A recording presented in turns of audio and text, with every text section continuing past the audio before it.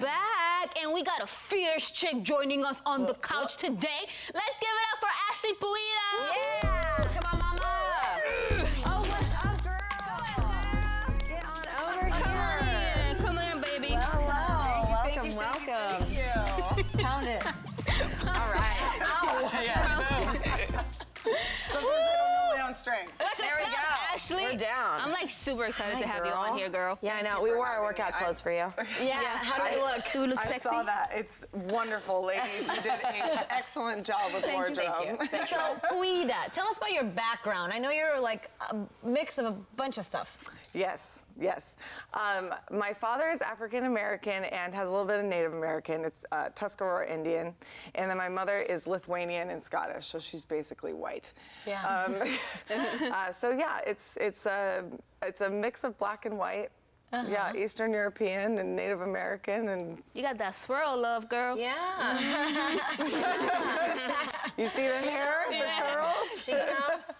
I'm so excited to. I just love powerful women, especially women that are competing in events, and I know that you are soon to be Miss Olympia. I'm just saying. I'm just like fingers crossed. What got you? What got you? No pressure. No pressure, none whatsoever. What? Tell us how you started getting into competition and stuff. Well, let's see, where do I begin? It was kind of by accident that I started competing in bodybuilding. I was a Hawaiian Tropic competitor. Interesting. I guess maybe something that a lot of people don't know is I was actually recruited by Playboy when I was. We're all like,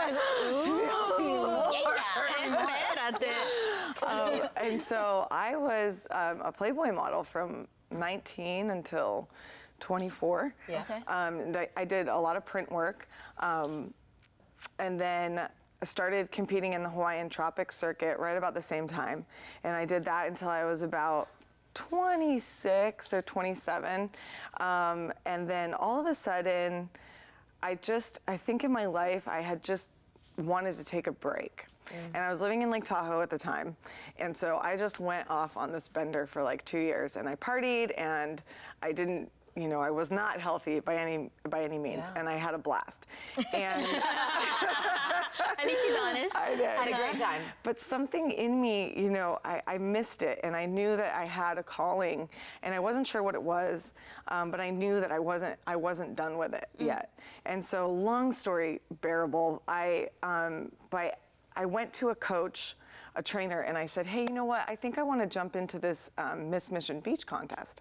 And I didn't know that he was a bodybuilder trainer. And so he got me ready like we were gonna go to this bodybuilding competition. I did not even place. I think I was a runner-up at the Miss Mission Beach contest. Great. Yeah, so there was that.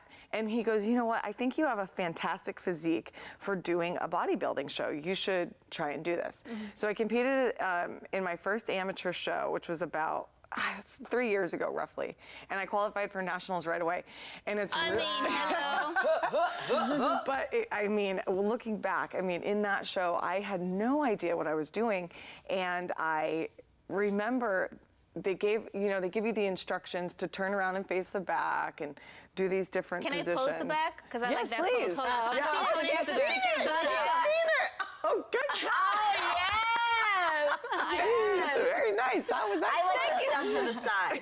Those are my faves. Oh, see, that's more of the figure posing, and I'm bikini. No, you're like glam with hair. With the hair and like little diamond stuff. Yeah, and it's a little bit different each category.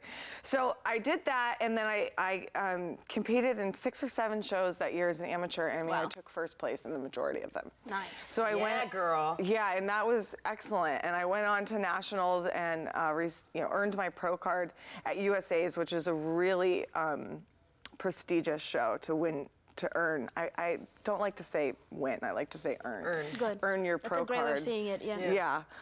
So that was really special. And then I had this delusion that, you know, I was gonna just compete as a pro and I was gonna go win and take over the world.